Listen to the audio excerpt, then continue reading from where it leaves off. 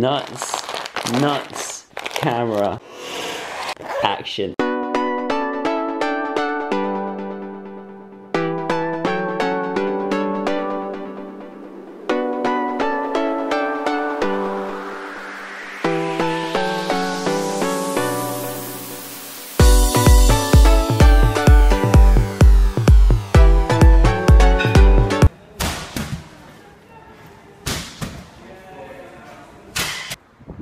Kilometer run done.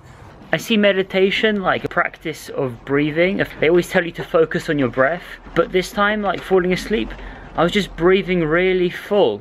Imagine getting so much practice like through yoga or meditation that you end up just doing it because you're used to it. That could be really good for the body. I'm starting in 2011. That's when I turned 18. So I can be compared to an adult or teenager quite easily.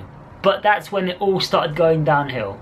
When you hear about bodybuilders talking about nutrition and them saying it's 50% of your gains, for me, I'd say it's at least 2/3. With the wrong food, you're not even capable of working out. And I learned that the hard way, drinking beer and eating pizza quite casually.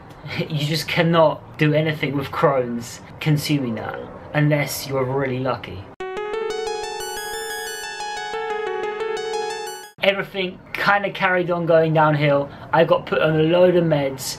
I tried to work out, actually, but the pain, as you can see, was just immense. And that was actually fairly normal. It was really hard to do any work or concentrate at the time. Nevertheless, I did carry on with uni, but looking back, that was just stupid.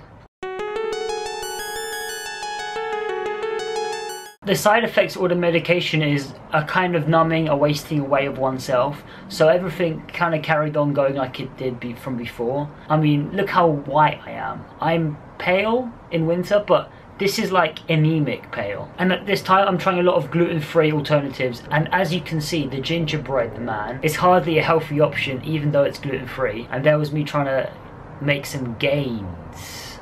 Still didn't sort my diet out, did I? Okay, so we get to India and there's a new level of skinniness. It's really quite tragic looking back. After India, I was inspired to fast. This brought me down to the new lowest weight I've ever been, which is 49 kg. Straight after India, look at me attempting to do press ups. I put this online. I got a stick from guys, but it doesn't matter. I wanted to get back into it. That's kind of the main thing looking back. And even after the fast, which really helped my Crohn's, I ended up going back onto the meal replacement shake, which actually gave me the majority of my calories for a decade. With the ingredients basically being glucose syrup, loads of artificial vitamins. It's hardly food that will get you to your ultimate self. To my modulin, it's a meal replacement drink. Like, you know, when everything starts going good, you kind of let go. Basically, I had this bad boy. I start getting blood infusions and iron infusions really very casually. And for this, there's really no comment, to be honest.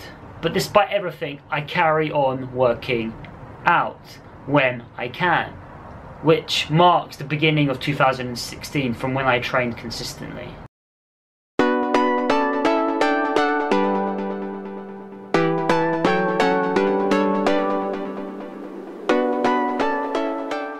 What up? I've got some new exciting news.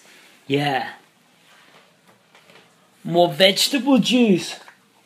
Trust me, I hated vegetables like anybody. I wouldn't touch it with a stick. But now, finally the diet's in place. It's a lot of vegetables, fruit, fish. No meat, but fish. And running, I hate running. I really hated running. I do it now, and you feel great after. Yoga, I really enjoy yoga actually, not least for the beautiful ladies that are around, but it's so relaxing. And do you know what? I tell you honestly, going to the beach this summer was the best experience. It's so healing hearing so many positive words and just being self-confident in yourself. That's what it's about. But quite seriously, no chronic pain, no iron or blood infusions for almost a year, I'm in a good mood. When you have energy, you'd be in a good mood. And now I'm just a lot stronger. I can do so many more things, and I'm gonna get back into a few hobbies that I had to give up. And to top it all off, my hemoglobin is 150, where I was going down to 60 or 70, less than half, and 150 is dead in range. So what can I say?